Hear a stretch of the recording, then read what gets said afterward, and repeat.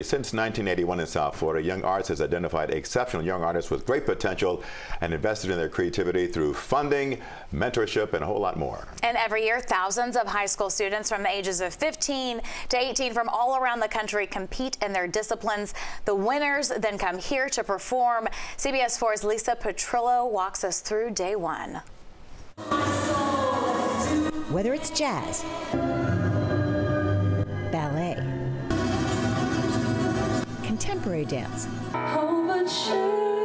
voice, visual arts, and more, National Young Arts Week celebrates the best and brightest of young artists ages 15 to 18 from around the U.S., from 10 disciplines, as they all rehearse and perform here in Miami. Pianist and composer Clive Chang, formerly of the Lincoln Center, is now president of Young Arts this year.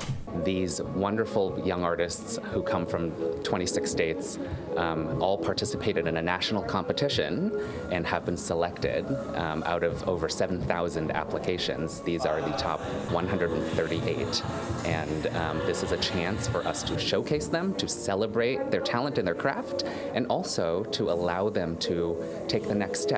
Big names such as Viola Davis, Kerry Washington, Josh Groban, and Timothy Chalamet are all Young Arts alumni.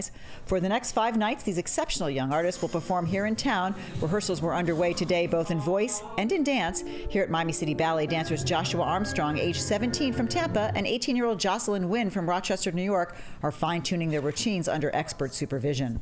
So I think this program is amazing for people of our age because it allows us to start networking at such a young age, and I know that these friends we meet this week will be like lifelong friendships and connections. There's so many different and amazing, unique people here in all of the arts, so if you're not familiar with one, you can like check out a different one, and it's just beautiful all around.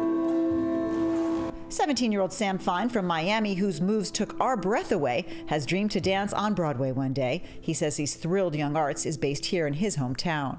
It's amazing to know that my mom can come and watch me dance and do what I love, and I think that's like a really big perk, you know, because some people aren't able to have their family here, and I think it's crazy that my mom can watch me dance at this amazing Young Arts organization, and just it's really awesome.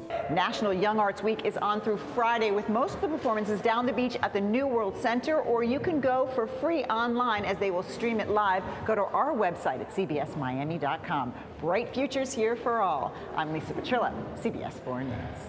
Just extraordinary. All that talent here in South Florida. Stars born right here every day.